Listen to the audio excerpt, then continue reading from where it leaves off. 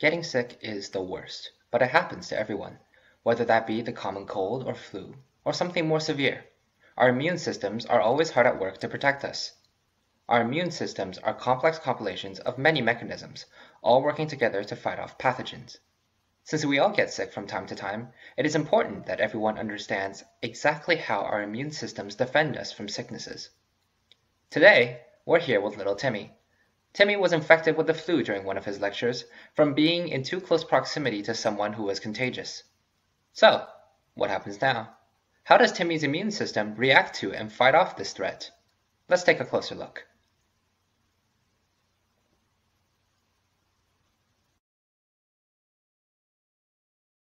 As the defenses of our bodies, the job of our immune system is to identify, stop, and remove anything that can cause disease, whatever they may be. The immune system is thought of as being made up of two parts, the innate and adaptive immune systems, that work together as a two-layered defense.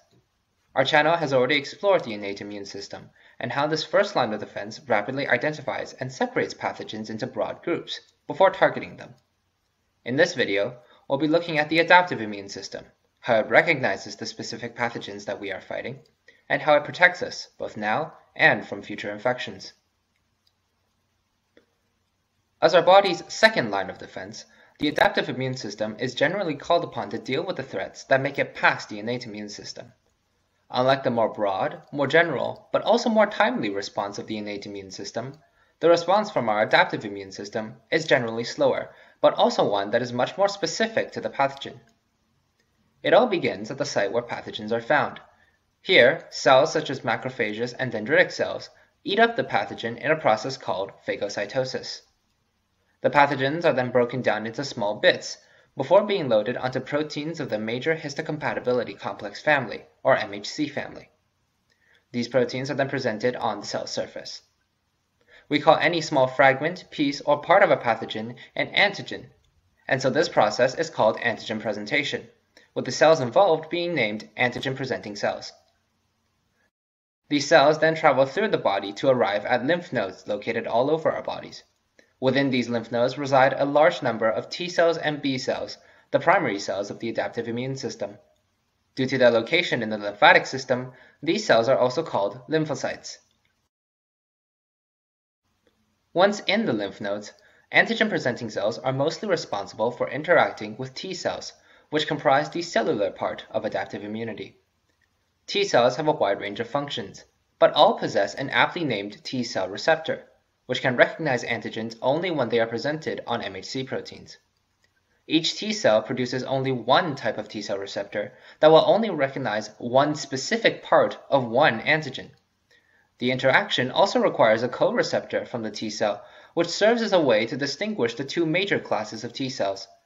The presence of a protein called CD8 denotes T cells as killers, which function to kill other damaged cells through various means.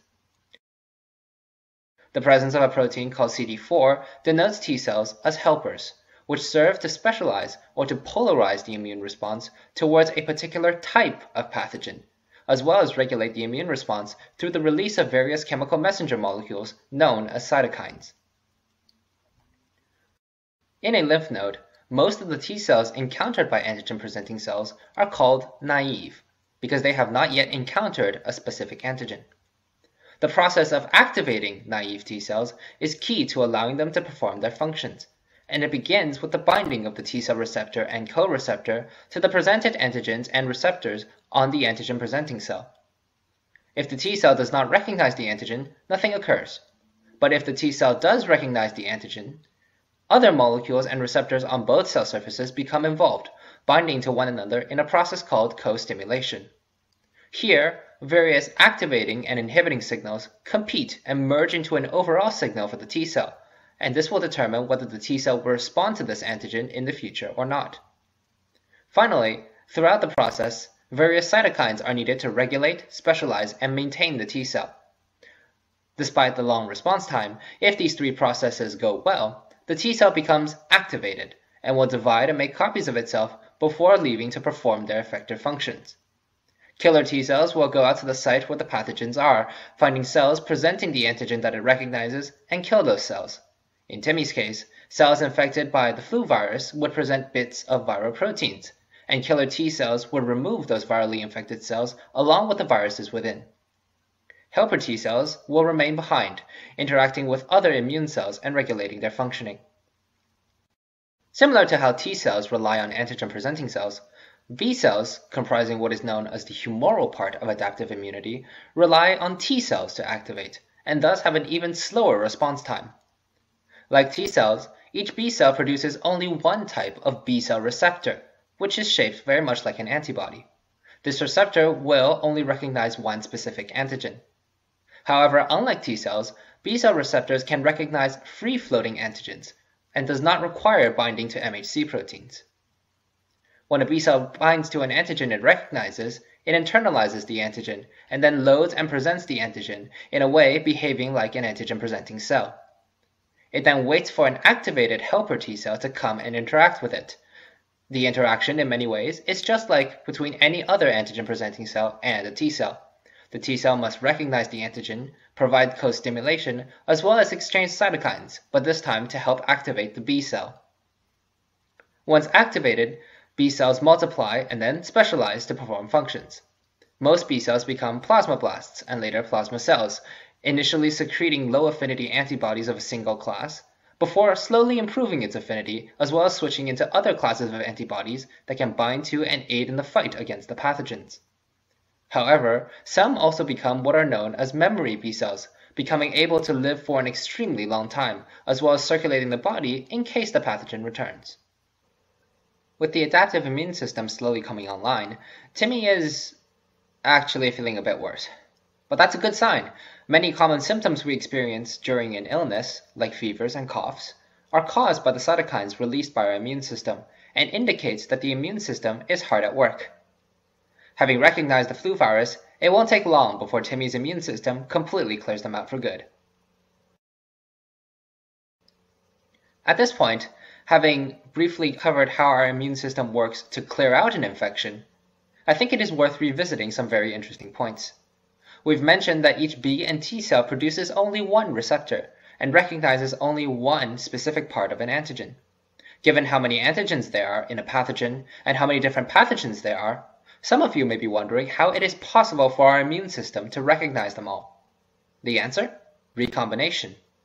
See, B and T cell receptors are actually modular proteins. Each module has many different variants encoded into our DNA.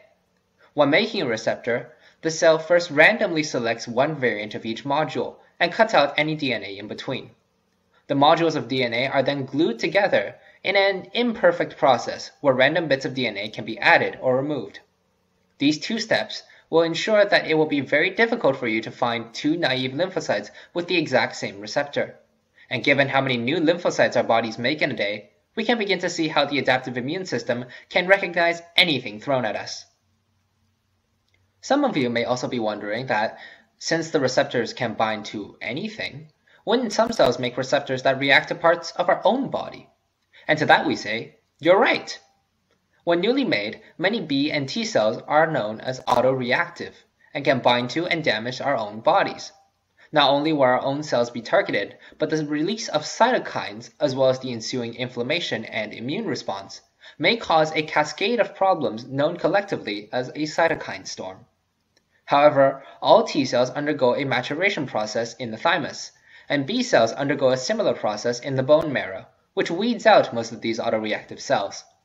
Failure in this process can result in the damage and destruction of parts of our own body, leading to a variety of either autoimmune or chronic inflammatory diseases like type 1 diabetes and rheumatoid arthritis. Over the course of the immune response, the adaptive immune system will slowly come online, bringing in large quantities of highly specific B and T cells to combat the pathogen.